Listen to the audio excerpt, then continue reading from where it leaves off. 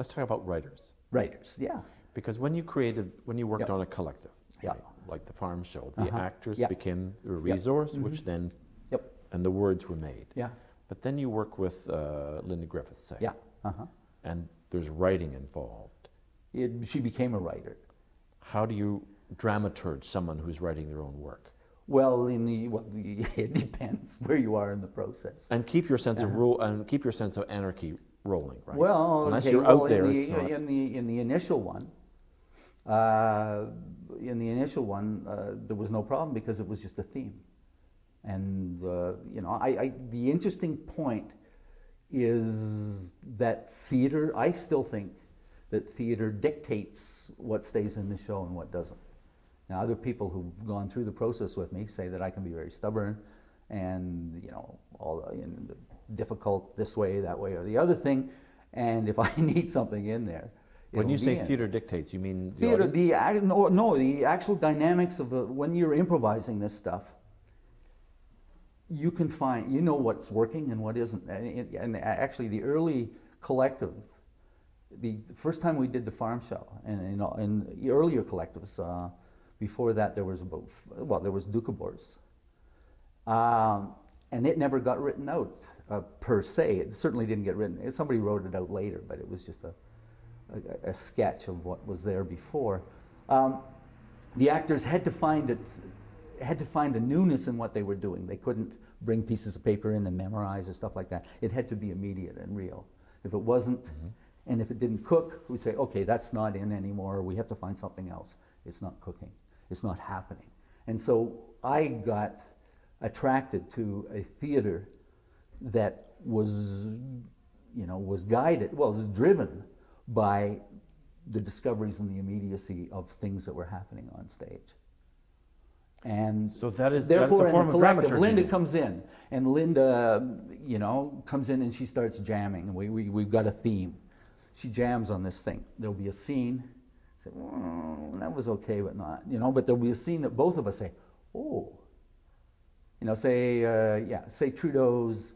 I was kind of fascinated by a Nancy Mitford book at the time called Voltaire in Love or something like that.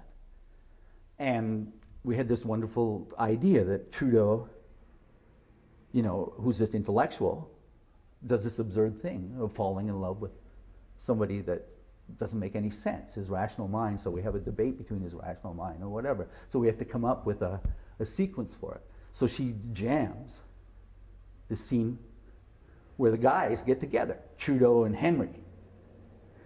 And he gets a guy-to-guy thing. He goes, oh, it starts cooking. He starts saying, oh, wow, this is gold. This has to be in the play. What you're doing here, like the things that you're buzzing on. Okay, now that line might not need to be there. This might, but this is it. This is gold. And what was, really fascinating, I don't know how actors do this, but what was really good about that was that I think I do know, actors always hang on to their best stuff. I can see in you stuff that I remember from, a 1973 show or 75 show at Free Theatre or something like that. I can see elements that will show up in another show because, and it's not that you do it, I think it's your DNA almost that does it, or your body memory or something like that. Yes, the way your gasoline burns. It just does. Look at Fox. Yeah. Look at David Fox. Yeah. The way his burns. It burns. Yeah. And when that goes out, it's over. Yeah. Because that's what we go to see David for. Yeah. But let's go back to words again, because Yeah. you're talking Words. about a kind of you're talking about a kind of dramaturgy, right?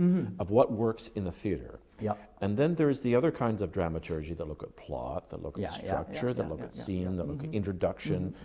And this is neither's better or worse, but they're quite different ways. Yeah, they're very, very different. Yeah. I don't know. There are legitimate arguments about the limitations of collectives. Yeah, initially I thought that collectives would be replaced by writers, but what seemed to happen was that writers ended up going into specialty territory instead of dreaming big a lot of the time. How do you mean? Well, it seemed a lot of the writers coming along seemed to need to make a career as writers, as opposed to finding, you know, huge themes that the culture needed to talk about. And, you know, we still have not the great prospector play. Like, you know, it's a huge theme in Canada. You know, we got Harry Oakes, we got all this stuff. I went up into Northern Ontario and I did a play about the North and what guided the people who wanted to live up there. And that was, you know, a great idea and an interesting experience for everybody who did it, but it wasn't the prospector play. There's still a huge play about the ambition, the dreams, the toughness of the North, all of those things. That hasn't happened, you know. There's a great play written by Herschel Hardin called The Great Wave of Civilization that I banged my head on directing at, you know, the worst place in the world for that kind of thing. Where? Lennoxville. Yeah. I took, in my crazy arrogance at the time, and drunk on the hits of Farm Show 1837 and stuff like that, they wanted the Farm Show, and I said, no, why don't we do this great play called The Great Wave of Civilization? And they went with it. But, you know, there wasn't a native person within 2,000 miles, so we had to, you know, I called Lennoxville the kind of Rhodesia of Quebec. And Lennoxville, we should point out, is a festival of it was new a festival, Canadian new work, Canadian English work, Canadian in work. English, in a place where there was there was a little enclave of English at a university there, and then they were surrounded by Quebecois, right, who, you know, had and like a little Rhodesia, curious. they have gone. In any case, I talked Gordon Tatusis into coming out and being the central guy who had a part as big as Hamlet. And we tried to do the show, and it was a valiant experiment, but poor Gordon was left kind of hung out to dry a bit in terms of enough surround and a potential native audience that would help feed him in terms of what to happen. It should have been in Saskatoon, which is where we did later shows on native themes. So